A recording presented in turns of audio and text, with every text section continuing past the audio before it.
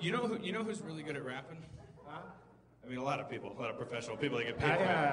Dr. Dre. Spencer, we found out on the bus last night. Can we get Spencer up here? Spencer. He's very concerned about being put on the spot about his rapping, but the truth is, Spencer, everybody. Spencer Crittenden, the Dungeon Master. I don't know if you guys are avid podcast listeners. I assume you bought tickets online. So you may recall that back in Los Angeles, when we decided to bring, that's Raquel, make sure you tip her. And I don't know everyone's name, but I thought that would be impressive if I did that. What's your name right there? What's your name? Maria. Yeah, don't tip her. Don't. She's working the same tables as Raquel. Raquel doesn't know why she's here, never met her in her life. She's just following Raquel around, taking drinks away that Raquel puts down. Maria was fired from this place 15 years ago. Yeah, Maria. Some say she died here, yeah. And still, from a certain angle, you can still see her haunting other waitresses. Yeah. There's a photo of Dom Herrera on the wall, and Maria's in the background, which is weird because Dom Herrera was famous in the 20s. Shining.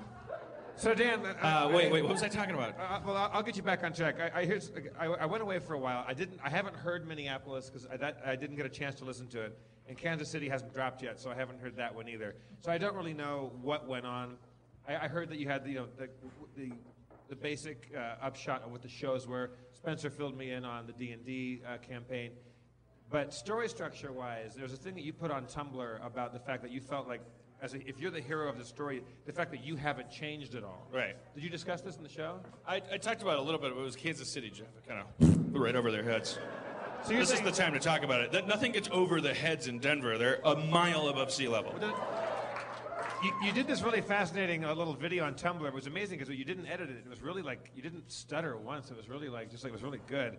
And second take. I did second take. Oh, was it really? Well, that's nice of you to be honest about that. Sorry. The altitude. The altitude. What is that? Are you like John Hurt in Alien? Are we going to find out that the two? How are your 2 days off planet? Yeah. It was great. Let's have some more breakfast. So, you're saying story structure-wise, if you're the hero of this tour that you're going on, the fact that you haven't changed probably makes you the villain. Possibly, yeah. Certainly makes me like at least an extra or a horse. but Spencer released this beautifully written blog about his awakening or his he's really just self.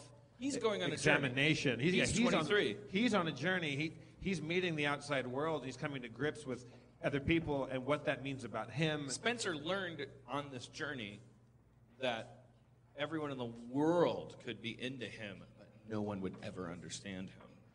I'm not putting words in it. That sounds pretentious, putting words in his mouth like that. But that's like he learned. Is that about right, Spencer? I wouldn't phrase it that way. No, that would make you sound like a dick. Yeah. But you got to a point where it's like people were throwing the equivalent of panties at you. That was a wool cap. There were dudes throwing wool caps at you. That's as close as this crowd's gonna get to throwing panties. Yeah. This crowd is a practical crowd. If they have panties, they're using them. A hipster threw his wool cap at you and said, "I don't need this anymore. You take it." And then it even though that seems like a thing, it's like, oh, I would like that. I would like to be able to push a button and feel what it's like to feel everyone liking me, everyone appreciating me, everyone accepting me. And you said in your blog entry, to paraphrase you. To extrapolate what you were saying, that the arrival at that goal actually led you to the realization that there will still never be a certain connection between you and other people. Yeah. You could be alone for the rest of your life, Spencer. I will be. I mean, that's a given. Yeah. So this motherfucker's on a journey. Right. I'm just a fat guy on a bus. So we're going to find out that he's the hero of this, And that makes me like Jafar. Yeah. I didn't mean to say it like Christopher Walken, but it's Jafar. That makes me like Jafar. Yeah, Aladdin.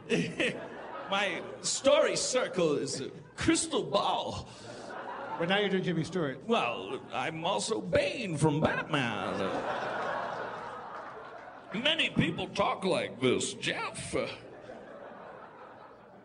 Jimmy Stewart, Garrison Keillor, Bane, So while I was away, Christopher Walken, Bill Clinton, Don Knotts.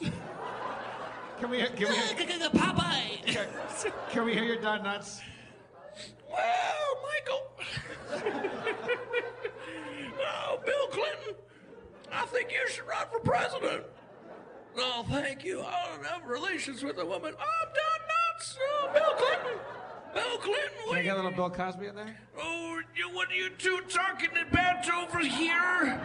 I got Don Knotts and Bill Clinton talking to me. Well, I'm not talking to you, man. I'm talking to Bill Clinton.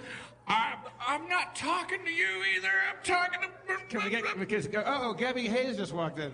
Yeah, well, Michael. I'm Bill Clinton. I'm Gabby Hayes. I'm Don Knotts. I'm Bill Cosby. No. Don't embarrass yourselves. It was not full applause. There was giant pockets of no Good. applause. And those people are heroes. Yes. There's people like, no, swing and a miss. There will be times when I will appreciate effort from you, when I will need it. But there are also times when I need to be punished.